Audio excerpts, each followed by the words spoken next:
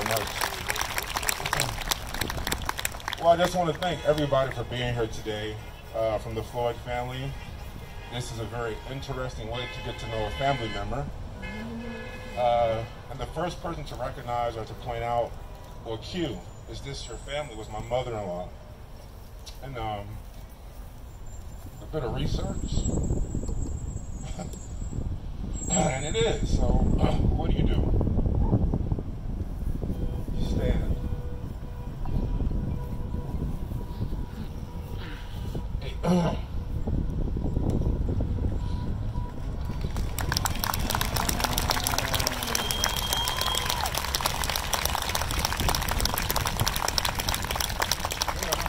have kids, man. I have kids. Last name is Floyd. So I have to have conversations I don't want to have with them. I have a Chinese daughter, a Puerto Rican son, a Puerto Rican daughter, a white daughter. Last name Floyd. When I say George, you say Floyd. George! Floyd! George! Floyd! And that's all it takes is unity. We just unified in 3 seconds over a name. And you want to take 8 minutes and 46 seconds for someone's life and end it for generations to come. I'm mad.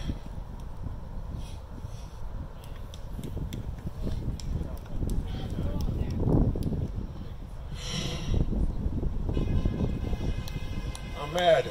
I'm sad. I'm so transparent right now.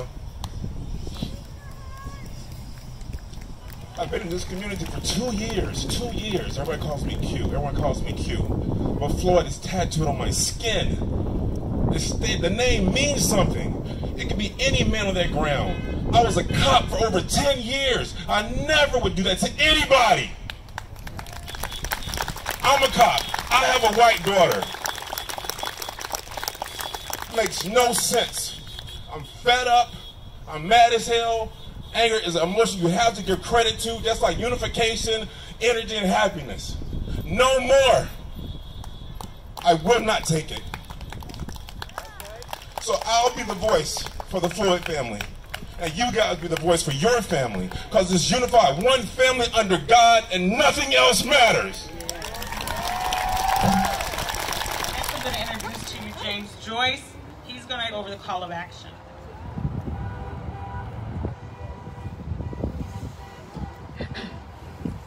Yes, Ventura County. It's time. It's about damn time. From the county that is at the seat of the controversial Rodney King trial, and from the great nation that was built on the backs of my damn ancestors, it is goddamn time. It's an honor and a privilege to be here before you today. My name is James Joyce III, and for nearly the last 8 years, I've served as the district director for our state senator, Hannah Beth Jackson, who is here with us in spirit and is probably watching online somewhere, but she sends her deepest regards and solidarity of this movement. As one of 120 legislators in California, and I won't say her age, she has been taking social distancing quite seriously. In addition to trying to keep up with HBJ, 4 years ago, following law enforcement killings of Philando Castile and Alton Sterling, I launched an initiative called Coffee with the Black Guy. It's a facilitated community conversation about race and perspective. Simply put, coffee, connection, conversations.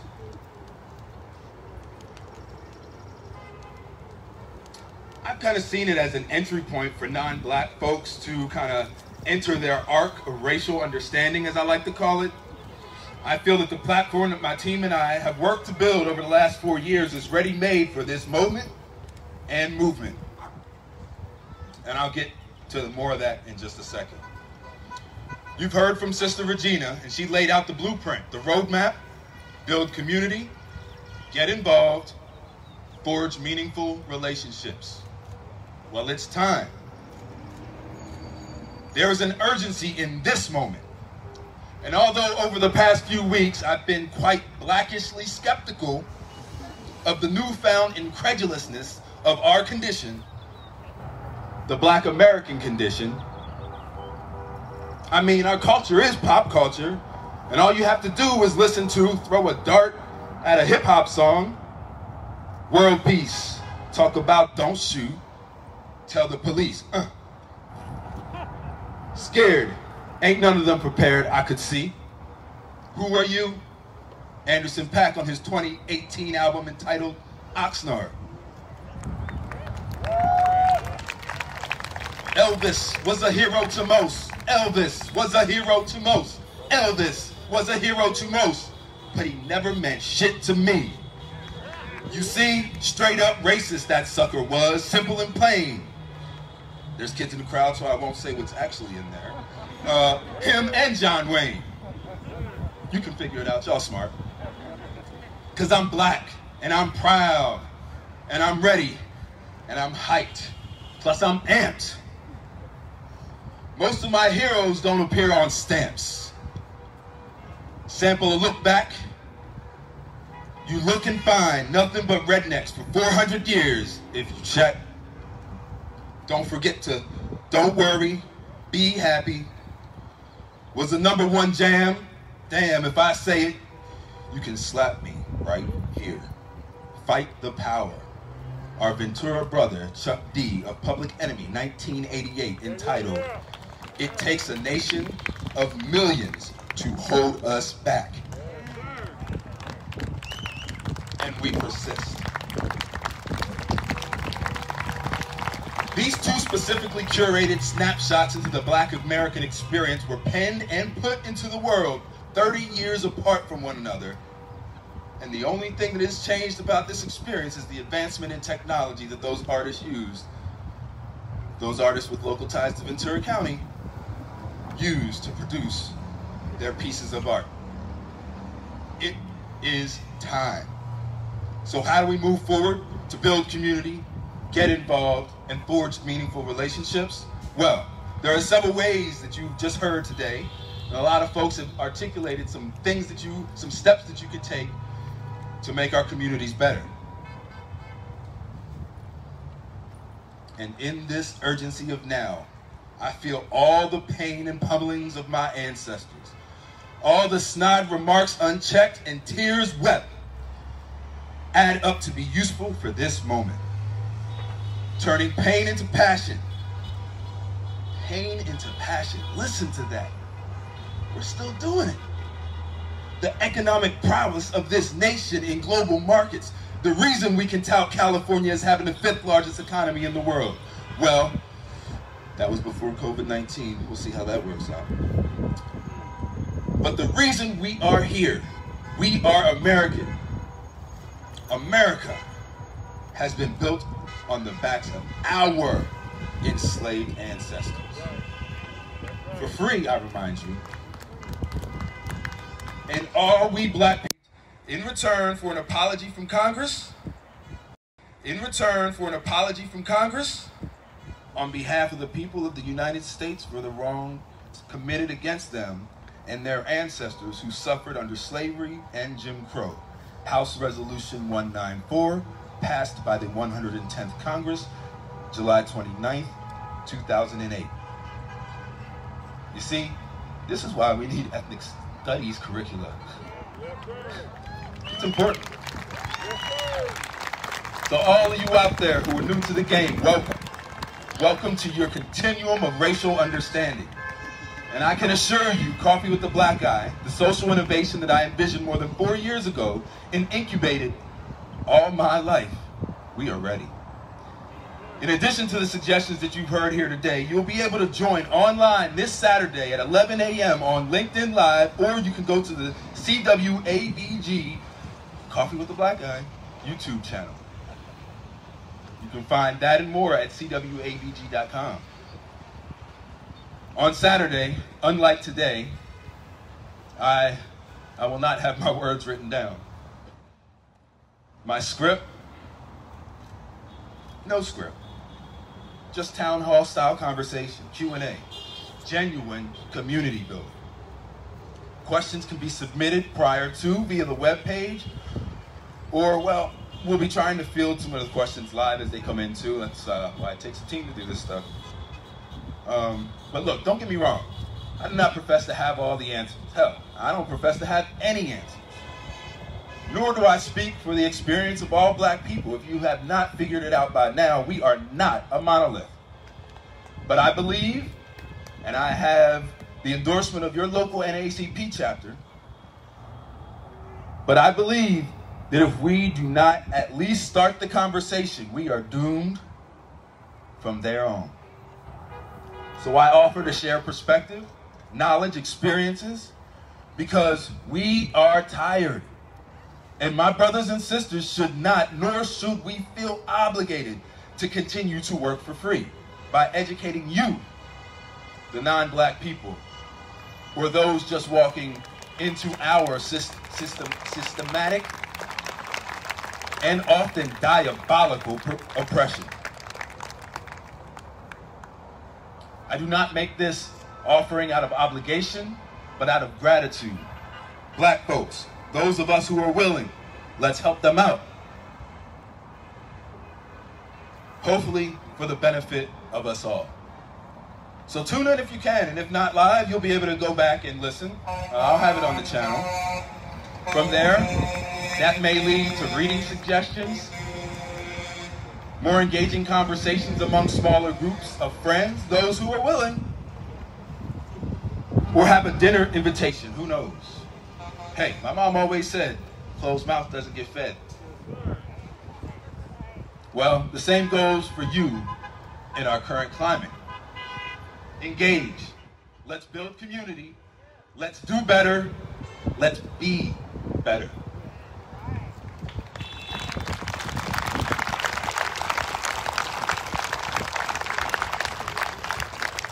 Be better if not only for ourselves, but put in the work now for future generations. That's why I do it.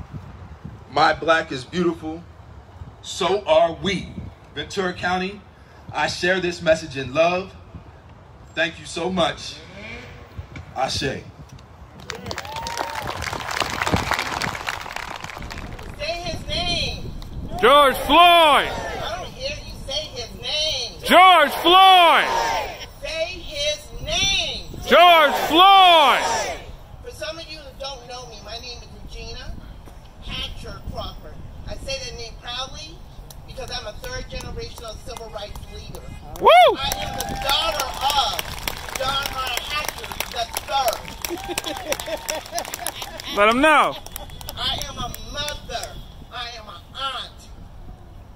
And every time I stand here and I get a call at night, I cry.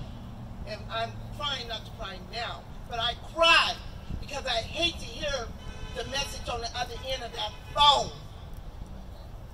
So I stand here as a mother, as an aunt, as a civil rights leader, crying because I watched our children die sometimes in the street. So in saying that, I want to first acknowledge, because of what we do in the NAACP, we build bridges, we build relationships. And part of why we're here today, I made a phone call to John Zaragoza and Mike Powers. And they said, Regina, what do you need? We're hurt. We're sorry for what we see on that television. Tell us what you need. So I'm first going to thank them for their support. I will be remiss while I'm not thanking my committee and my members. Because in Ventura County, if you didn't know, we work. So I want to say, this week we watched TV. I don't know about you, but I was horrified for what I seen. We watched a man begging 16 times. I can't breathe. At one point, he asked for his mama. Can you imagine how every mother felt that this man asked for his mother while he was taking his last breath? What made this case so different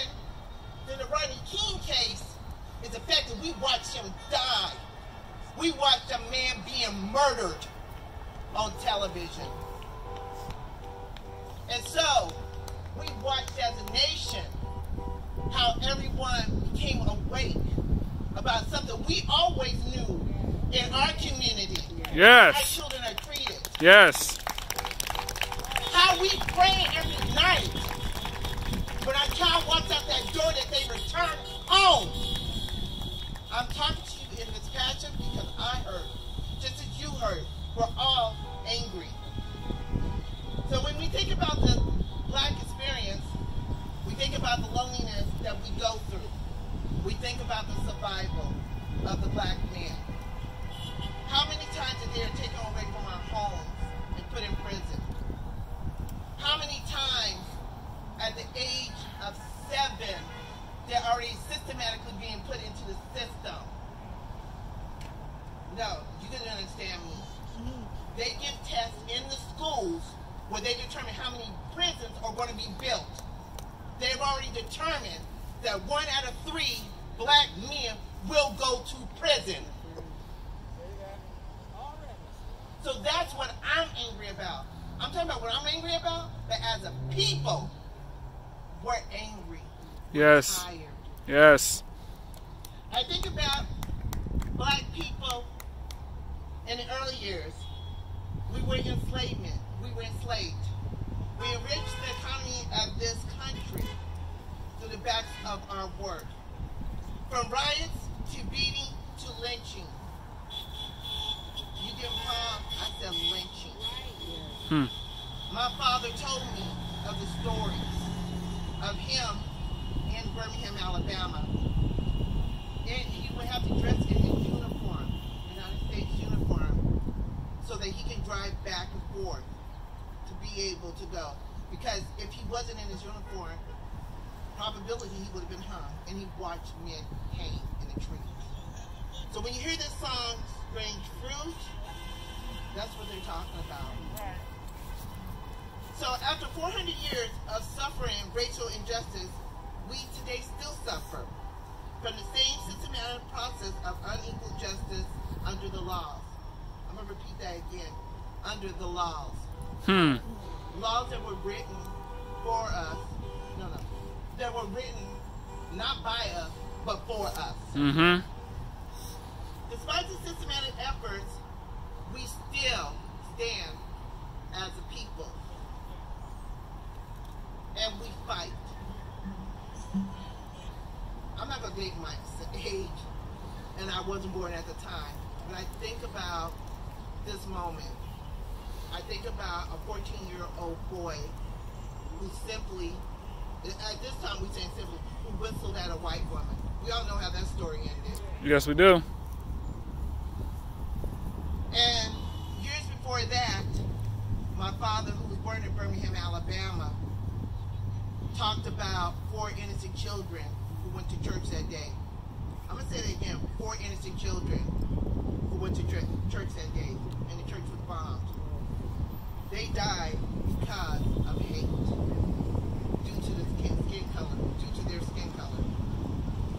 And 30 years ago, my father stood in front of Simi Valley Court. He was fighting for the Rodney King case. 30 years ago, and 30 years now, I'm standing here before you to tell you about George Floyd.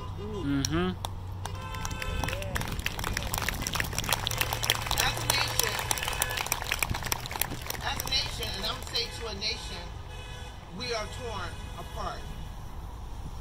And I tell these stories because sometimes history repeats itself. You understand? History repeats itself. So we share the commonalities today in each one of those stories I told you. This is like an Emmett Till moment. This is a Rodney King moment. So as we stand here today to mourn a man who is not here for his daughter, whose mother is here without a son, a community without a brother, I want you to understand that George Floyd's death was not in vain. We got to understand the greater picture of why he died.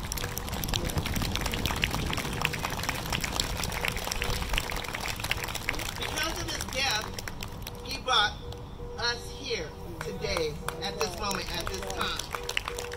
What black and brown people are saying, black and brown and white are saying, enough is enough. See, many of you standing here in solidarity during the struggle of our pains and our victories gives our people hope that someday we will not be judged by the color of our skin. So, I want to talk specifically to the youth. I want you to know you are bearing the pains of our ancestors. And no one can ever understand your experience or your lives.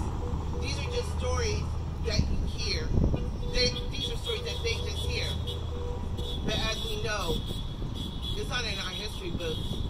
Only we know their experiences. I want you to know, we see you. We do see you. We hear you and we love you. And as we go through the struggle, I want you to, and I'm kind of picking back and forth in my notes, but I want you to challenge the youth in this crowd to think about the aftermath. And I said the aftermath because we know that after the protests are over, this doesn't end. No, it doesn't. I want you to think about that. I want you to change the narrative of our history by eliminating hate that's offensive in our country. Because our lives do matter. Black lives do matter. So, in this challenge, I'm asking you, where do we go from here? It's simple. 3 things. We build our community, we get involved, and we forge meaningful relationships. Engage yourself beyond the barriers that hold us back. Exercise your rights and vote.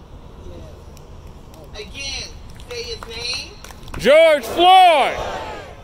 I didn't hear you. Say his name. George Floyd! I want you to say it loud enough that back in Minneapolis, they can hear Ventura, California. Say his name. George Floyd!